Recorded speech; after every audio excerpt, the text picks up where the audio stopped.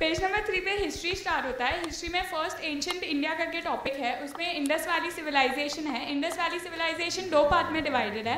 First है town planning और second है बाउंड्रीज। फिर उसके नीचे एक टेबल है जहाँ पे साइट्स और डिस्कवरीज दी हुई है। साइट्स में मोहनजोदारो, हड़प्पा और वो सब के बारे में दिया हुआ है। फिर उसके नीचे वैदिक पीरियड है। Stop experience. Hello friends, I am पूजा उदेशी। जब मैं फर्स्ट टाइम सेमिनार में आई थी तब मैंने बिलीव किया था कि नहीं, सच्ची में कुछ हो रहा होगा तो ही लोग यहाँ पे स्टेज पर आके बोल रहे हैं ऑब्वियसली। तो यही सोच ले कि मैं यहाँ पर आई थी कि नहीं, मुझे कुछ नया सीखने मिलेगा। और इनिशियली मेरे को बहुत कुछ सीखने मिला जो मेरी लाइफ में मुझे बहुत काम आएगा। स्टडीज़ छोड़ के भी बहुत कुछ था ऐसा, like confidence building, stage fear, वो सब तो सब बोल के ही आए हैं।